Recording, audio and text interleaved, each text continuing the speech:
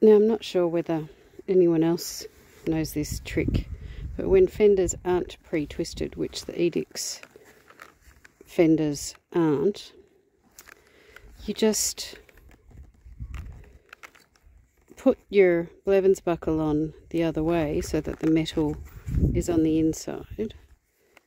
And I'm not going to be able to do this because I have to hold the camera obviously, but rather than having the strap going down on the inside of here and then curling under your stirrup iron, you just twist this section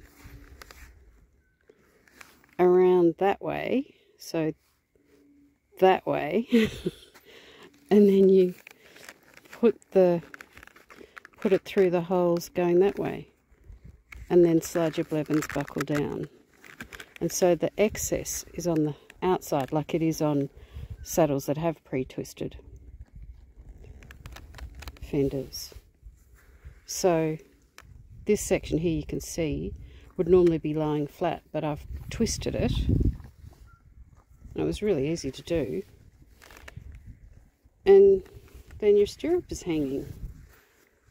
Not quite fully, but this is brand new fenders. These are the short fenders, which is what I need. Medium or standard fenders, I'm on the shortest hole and I have heaps of excess, like it'd be hanging down here. So I know I'm about 5'3".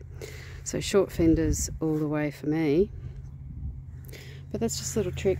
I mean, you can probably do that with other brands of Western saddles that don't have pre-twisted fenders as well, I would imagine. I don't think I'm inventing anything new here, but maybe that would be helpful for some of you.